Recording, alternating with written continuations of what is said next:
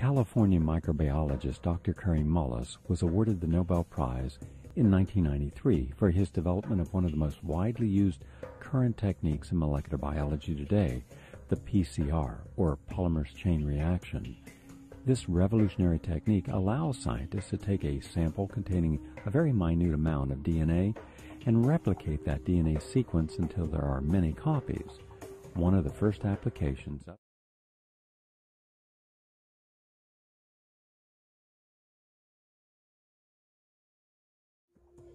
the people that are AIDS researchers now are getting neurotic if you ask them any questions. There was a time when I first started asking questions, all I wanted was, where are the papers? Just tell me the papers that you read that convinced you that HIV was the cause of AIDS, because I need to reference those papers in some of the, I was working on a test for HIV with PCR, and I needed to write a little report to the NIH and say, here's the progress we've made. And the first line of it was, HIV is the probable cause of AIDS. And I thought that was true. This is before I got involved. And I said, what's the reference for that quote? And I looked for it for about 2 or 3 years, and I never could find it. And by the end of 2 years, I'd ask everybody at every meeting that I'd gone to that talked about AIDS, I'd ask, I'd look through every computer database. There is no reference. There is nobody who should get credit for that statement. Now, that's a pretty weird situation in science, where getting credit for a discovery is the most important thing in your life as a scientist. It's silly to hear people saying, you don't believe that HIV causes AIDS? You don't believe that? I mean, it's just a word, but it's a very, very important distinction. I think that that's why, it's become a very emotional kind of thing, because people actually, they get personally committed to what really is a body of evidence that can be analyzed, by lots of people. And at this point, there's so much of it out there, nobody can really analyze it, all of it, but nobody can write a review of it that says HIV causes AIDS because of this. If a postdoc were to write a review of their literature that showed without much doubt that HIV was the cause of AIDS, that guy would be famous. Now, there's 100,000 guys out there who had the opportunity. Just 10 years has passed. We've been waiting for this star postdoctoral fella to distinguish himself forever and get a lifelong grant from Tony Fauci, but he hasn't shown up. No one has bothered to write a definitive review. Any journal would take it. That right there proves that HIV does not cause AIDS.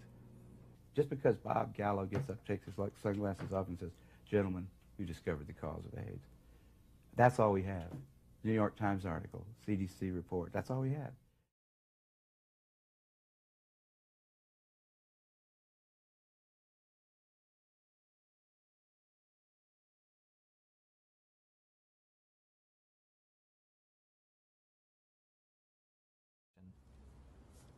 Because of the different criteria that apply in different countries, you can test HIV positive in one country and be given an AIDS diagnosis as a result of that, whereas in another country you won't test HIV positive and you won't be given an AIDS diagnosis. It's ludicrous that you can be positive in one country and not positive in another. Theoretically, I could be diagnosed with AIDS in the United States, but if I take 3 steps to my right, I wouldn't be diagnosed with AIDS, or I would lose my AIDS diagnosis when I crossed the border. In 1992, I was encouraged by a doctor to take what's called an HIV test as a matter of social responsibility, and I was shocked and devastated and horrified when the results came back positive. It was one of those moments that everyone fears their whole life. A week later, I take the same test to an AIDS specialist. He looks and says, this isn't a positive test. I don't know what this test means. Since a false positive looks like a true positive, how can you ever distinguish whether it's truly a positive or a negative? Well, that's a great question. It's going to be very hard to determine a false positive. So I take the test again, and this time my results come back marked from the lab indeterminate. I'm faced with the decision, do I want to wait 6 weeks to test again or do it right away? I opted for right away. My results that time come back positive. Took it again, came back negative. I took it again, positive.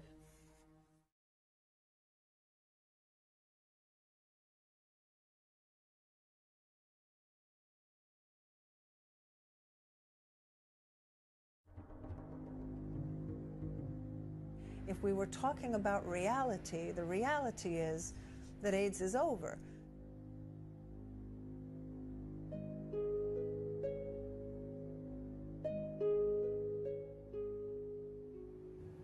Somebody decided in the early 80s that there's this infection called HIV.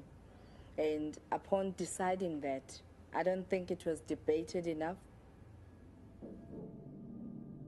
In 1980,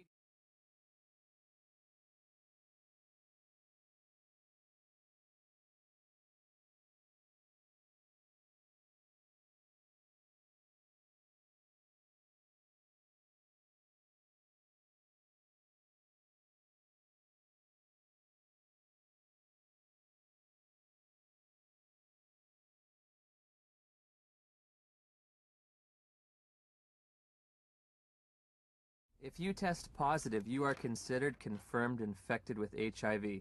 But at the bottom of the page, in fine print, it states a person should have additional testing. It does not allow you to tell a single person on this planet that they are HIV positive. And it's a scandal that this test continues to be used. So again, I'm asking, where's the test? Where's the test that can confirm a diagnosis of HIV infection? And I can't find one. I have the package. Do the answers to these questions help aid in the diagnosis? Oh, of course they did. Really? They do. Now, if I tell you that the test you took was lousy and didn't mean a thing, does that make any difference for everybody to hear? It'd make a difference for me. Yeah, I know. How can we say that HIV is the cause of AIDS when we don't know, based on current tests, whether or not anybody diagnosed positive actually has HIV? In April of 2008, Congress approved a $50 billion expenditure for AIDS treatment and prevention. The vast majority of the world's population is not at any measurable risk of HIV infection. No measurable risk. Growing up in the age of AIDS, I was taught there were 3 certainties in life: death, taxes, and contracting HIV from unprotected sex. If you don't use a condom, there's a lot of chances that you can actually get the killer disease that is AIDS. I did a study of the heterosexual transmission of HIV in California, and we recruited individuals who were infected with HIV. Then we recruited their sexual partners, and we looked at whether transmission, in fact, had occurred. Padian runs a study. It's a 10-year study with the world's most virulent, terrifying sexually I mean, this thing jumps, off of penises into vaginas miles away. How many of them do you think, after 10 years, with the world's most terrifying, virulent, sexually transmitted disease, came up positive? Nobody. Nobody. Nobody who was negative came up positive. The National Institutes of Health and even the media, especially in this country. I charge the media with part of the responsibility, and a very significant one, in a current Holocaust that can end up being worse than the one that occurred during World War II. When it was first announced that Dr. Robert Gallo had found the virus that probably caused AIDS, and that announcement was made with Margaret Heckler in 1984 to the press and to the media, without one single scientific document appearing in any journal in the United States. And as we know now, without any proof whatsoever that the virus caused any disease. The media picked up on it for the sake of a story, and soon the virus that probably caused AIDS was now the virus that caused AIDS. It was proven in the press and nowhere else. Now, it's interesting, a lot of questions are asked of me whenever I appear before the cameras and do what some people have called a stunt, to sell books. I'm from the planet Earth. I honestly believe that these individuals are from the planet Uranus. How anyone could suggest that I would stick myself with a virus that is supposedly deadly for the purpose of selling a book, that's complete insanity. And I will put the lie to the individuals of the NIH, particularly Gallo and Fauci and Hazeltine and Essex, and the rest of these scoundrels of the worst order. Criminals guilty of genocide, without a doubt. I invite them to take me to court. I wish Burroughs Wellcome would take me to court, because they have been putting out a killer drug knowingly. Because in a court of law, I would have the opportunity to provide the absolute proof and evidence, as I have in my book, Deadly Deception. Now, I'm not alone in what I'm doing here today. How does the press escape such obvious truths? Why would the finest virologist in the world, the most noted virologist, member of our National Academy of Sciences, Peter Duesberg, why would he put his entire career on the line? What did he have to gain? He's already lost his laboratory and his funding. They can't take away his professorship because he's tenured. Why would a Charles A. Thomas, professor emeritus of Harvard, say the same thing? Why would Kary Mullis, who won the Nobel Prize in virology last year, why would he stick his neck out? What did he have to gain? These are the questions reporters should be asking. And in order to sell a book, I would inoculate myself with a virus that supposedly is deadly. Ever think that maybe we all know something that you just don't get? That if you take the virus out of the equation, you have a perfectly understandable disease with a perfectly understandable answer. And I might remind you, in case you are not aware of it, and if you haven't read my book, that we have known what causes acquired immune deficiency diseases for at least 70 years. It's in the medical textbooks. It's there for you to read.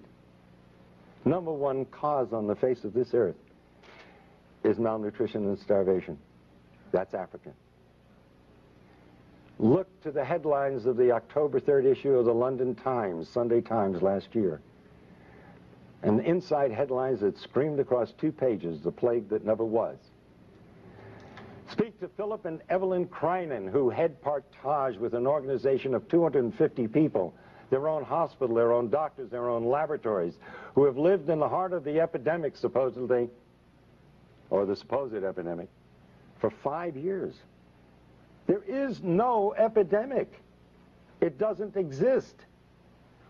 They are there. They're not some character who goes through from the World Health Organization and says, oh, I've seen the people dying. Of course you have. We all saw them on television in Somalia. What do you think you were looking at? That was AIDS, due to starvation, due to malnutrition. It's no big secret what's causing AIDS. We've known it for 70 years. Number 2 is drugs. And don't just think of street drugs, because the number 1 cause of AIDS today is actually 2 medical drugs. AZT, a drug that was discovered in the 60s as a chemotherapeutic drug for cancer and was shelved because it was too toxic to treat cancer. A drug worse than cancer is being used to treat people who are immunosuppressed. Now let's go back to the other causes of AIDS. So it's not only street drugs but medical drugs, but now 3 is radiation. What do they worry about at Chernobyl and Nagasaki and Hiroshima? But number 4 is chemotherapy. Number 4. The number 4 cause of death of acquired immune deficiency diseases. Chemotherapy. And the most toxic chemotherapeutic drug of all times, AZT, is what they're now using to treat AIDS. And the Concord study, completed last year. Now, can you imagine saying to the world, where was the press? Where are you people? Here they're giving a drug that costs thousands of dollars a year, and it doesn't do any good? That's if you want to believe that. But did anybody here bother to look at the insert, the paper that comes with the drug? It's a DNA terminator. It means it is a terminator, just like the movie. It terminates life. You terminate DNA, you terminate life. And they talk about side effects in the insert. When are you going to learn there is no such thing as a side effect in medicine? It's an unwanted direct effect. And you know what one of the unwanted direct effects of AZT is? Lymphoma, cancer, one of the diseases of AIDS, as they call it. Oh, another so-called side effect, which is really an unwanted direct effect, pancytopenia. You need a definition? Pancytopenia. Pan, all, cyto, cells, penia, loss of all your cells. That's AIDS. That is the definition of AIDS. So AZT, by definition, by their own drug insert, causes AIDS, and nobody survives AZT. That will eventually lead to your death. And they've cut the dosage way down because it was killing them too fast. It's like giving somebody a large dose of strychnine and they die within 5 minutes. And so the next person, you give them a few drops of it and they last 4 or 5 days, and you say, strychnine's a wonderful drug. This person lasts 5 times longer. This is the kind of thing that they present to the world. Now, I have offered for over a year now, and I continue to offer it, $100,000 to anyone who will give me one scientific document that proves that HIV causes any serious disease. It doesn't. It is a scandal and a scam beyond belief. The virologists who are responsible for this, what do they have to gain? Now, I don't know what Duesberg had to gain, or Charles A. Thomas, or Kary Mullis. He already got his Nobel Prize. Why does he come out and say it? And he's the one that found the test, the PCR reaction. And he said that there is no body of evidence that supports that the virus causes any disease whatsoever. But what about the individuals who have perpetrated this lie? They are all multi-millionaires.